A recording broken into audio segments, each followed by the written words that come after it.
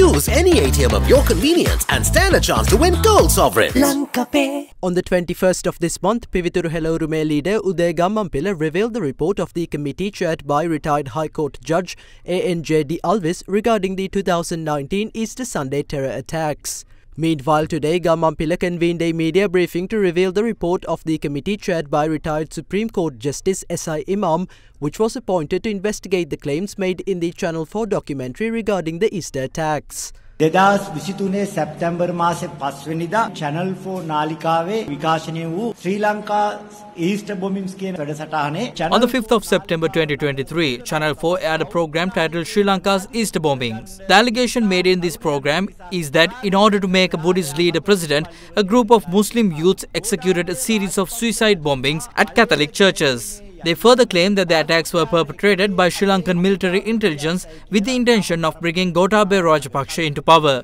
In order to investigate the validity of these claims, a committee was appointed under the chairmanship of retired Supreme Court Justice S.I. Imam. Neither the Cardinal, the National People's Power, nor any other party raised objections regarding this committee. It is the report of this committee that we are publicizing today. In the Channel 4 documentary, an individual named Azad Maulana made several accusations against Sri Lankan intelligence services. The main accusation was that in February 2018, the then head of the military intelligence, Suresh Saleh, met with a group of individuals including Mohammad Zahran Hashim at a house located on a coconut plantation in Vanathavilluwa and planned the Easter attacks. However, the committee during its investigations uncovered evidence to the contrary. In 2019, when explosives were discovered on the plot of land in question, 2 suspects were arrested. One of them was Hanif Mufiz. Upon questioning, Mufiz revealed that the house located on the plot of land was constructed between August and September 2018. This means that there was no house on the land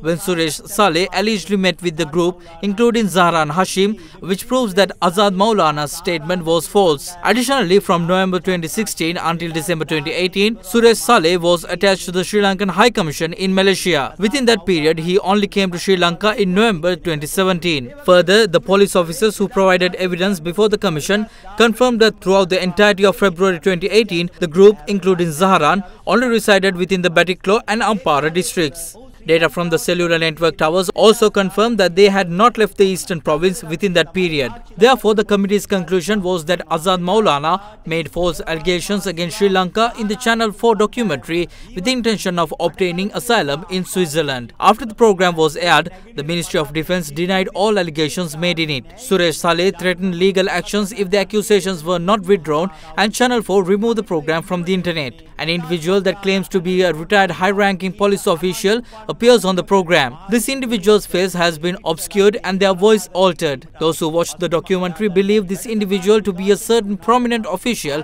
of the Criminal Investigation Department. The current government has appointed this official to one of the country's highest officers. The government's responsibility is to uncover the identity of this official who aided Channel 4 in making these unfounded allegations. If this individual is currently holding an important office, they must be stripped of it and punished. We challenge the government to appoint a committee of investigation to uncover the identity of these retired officials. නිලධාරියා කවුද සොයාගන්න විමර්ශන කමිටුවක් පත් කරන්න කියලා.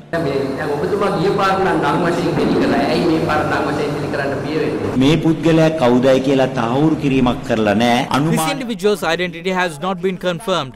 There is only conjecture. The report does not contain any mention of their name. If it did, I would reveal it. There is conjecture among politicians, government officials and society regarding the identity of its official based on their voice and what they revealed in the program. However, because it is only a conjecture, my revealing their name would be unfair to this individual. පුද්ගලයාගේ නම කිව්වොත් ඒකේ පුද්ගලයාට කරන අසාධාරණයක් වෙනවා.